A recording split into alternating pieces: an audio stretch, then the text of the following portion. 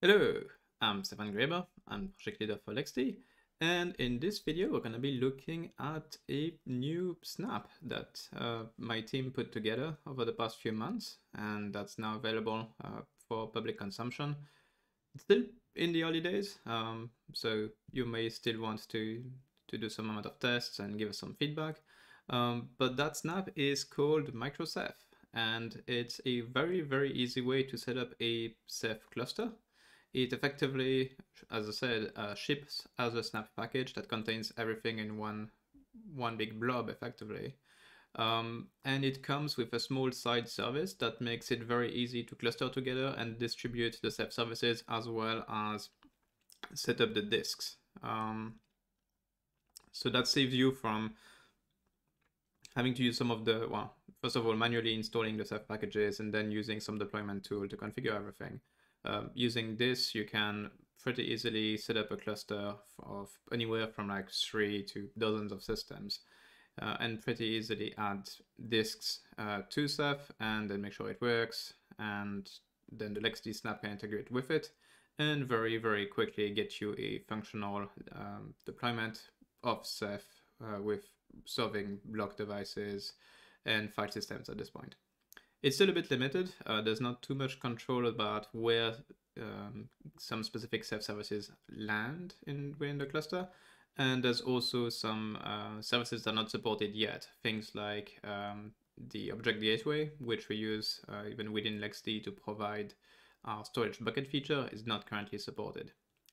But for the most simple cases of you just want a quick Ceph cluster that you can use with LexD, it works great, and that's what we've been using recently for demos, and something we're also actively using ourselves for development, because that really beats any of the other deployment tools for Ceph at this point.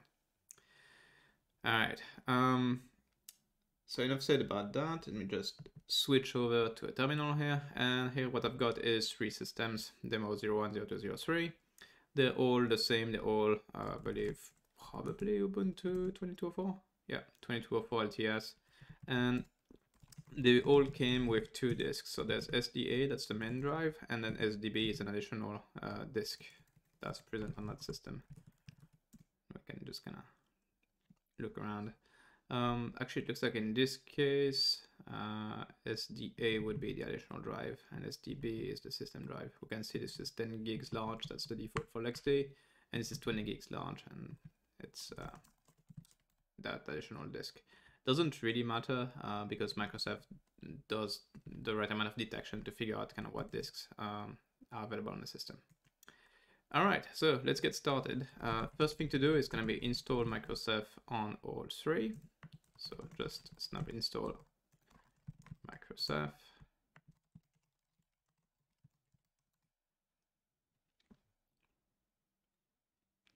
All right, and once that's done on the first one, let's run MicroCeph init. As to pick the IP address, we just keep using the same one. You'll notice the workflow is very similar to what you use for LexD. Then do you want to create a new MicroCeph cluster? Yeah, we do. Choose a name for the system, demo 01 is fine. And now it's just initializing MicroCeph itself. Do you want to add additional servers to this cluster? Yes, we do. Demo 02, and that gives us a token. And now on the other one, we can do MicroCeph init. Say no to creating a new cluster, enter the join token. And that's gonna join that one. And then we can enter the name of another one. So let's do demo 03 and do MicroCeph init on demo 03. Copy that token, give it the token. And once that's done, we can just hit enter on the first one to say that we're done adding servers. If you had more than 2 additional servers, you could keep on going. But in this case, I just have 3. Then it asks whether I want to add any local disks to MicroCeph, so let's do yes. And it shows me whatever disks are available locally that are not currently partitioned. So in this case, it's not saying this one. I can just copy the path. And do we want to have it wiped? In this case, yes, I do, because I have no idea if there's what's on there. So just wipe it. And I've got nothing else to add, so just do enter, and this machine is done. Then let's do the same thing with the other two. So again, pick the disk. Do you want to have it wiped? Yes. And this will differ. Like in this case, I'm using virtual machines. If you're using physical drives, you're gonna see the actual disk ID and manufacturer, that kind of stuff.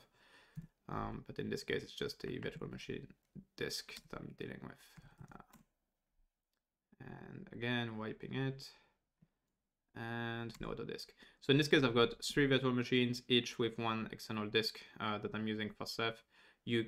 That's kind of your bare minimum. Ceph really needs to have at least 3 servers, and you need at least 1 disk per server. You probably want to go with more than that, but this is really your bare minimum. Once that's done, let's just clear those terminals and just look at demo01. So I can do MicroCeph.ceph status. And we can see that Ceph is running. It's got quorum on the monitors. Monitors are running on all 3 servers. The manager active one is on demo01. We've got standbys on the other 2. And 3 OSDs, so 3 disks. 3 are up. Everything is in. Total capacity is 60 gigs. And yeah, just works. If we do OSD3, we'll see where the OSDs are. So Ceph is effectively functional. At that point, what you want to do is get started with LXD itself. So let's do LXD init, and we'll assemble a cluster the same way we just did for MicroCeph. So do you want to set up clustering? Yes. Joining existing cluster? Nope. Okay. Set the password authentication? No. Local storage pool? Sure. So let's just do local with ZFS, that's fine. Okay, sure. Configure remote storage pool. Okay, so let's try that. Yes, use Ceph, new Ceph pool, Ceph cluster is Ceph, and call it LXD is fine. And the rest will just pick the defaults and go through LXD configuration. So that should initialize the initial LXD server and connect it to our Ceph. So that worked out. Now let's add the other 2 by doing cluster add demo02 and demo03. So we've got tokens, and then run LXD init on both of those. Copying the first token, so clustering, you join existing cluster, yes, token. Okay, okay, there we go. And then demo03, same deal.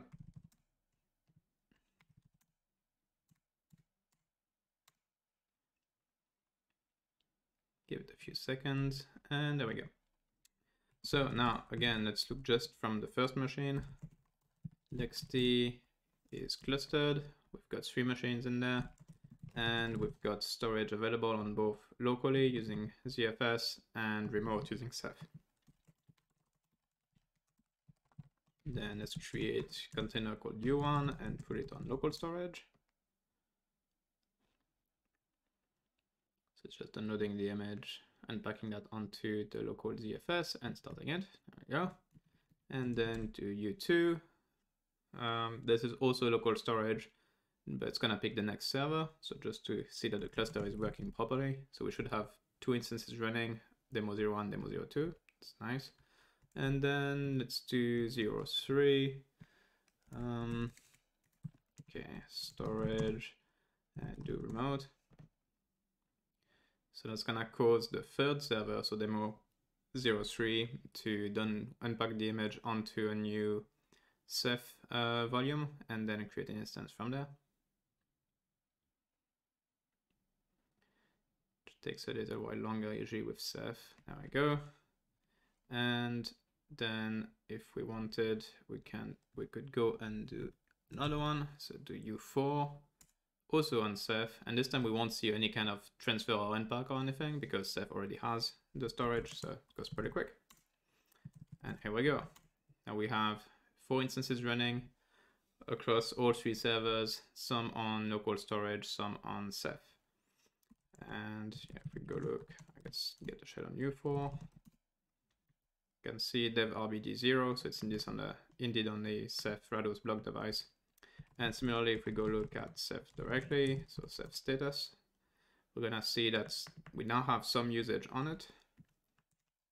And if we look at the OSD pools, we can see that there's a LexD pool that's there. And we can look at the usage and see indeed that this pool is currently the one storing some data on Ceph. And that's really it. That's pretty much as easy as it gets these days when using MicroCeph with LexD. The two snaps are really designed to kind of work together. You don't have to use them together. You can totally use MicroCeph just as a way to set up a Ceph cluster. But when you use MicroCeph and you use the LexD snap, LexD automatically detects MicroCeph and connects to it.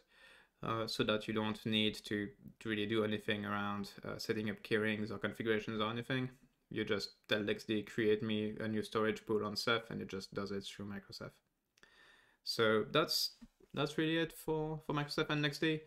We've got something even more exciting around automating assembling those kind of clusters, which will come in probably around a month's time, which builds on top of both LexD and MicroCeph to really get you even simpler experience for setting up a cluster, whether it's at home, at work, or like for an edge site or something like that. Really makes it very, very simple to get something up and running. All right, so if you've got any questions, leave them down below, or you can go and ask them on the community forum. As you can see here, there is a post called Introducing MicroCeph that has some pointers on the snap commands and just introducing the snap in general at that point. So you can definitely go and ask your questions there. It's a great place to do it. But YouTube comments are also fine. And I'll see you in the next video. Bye.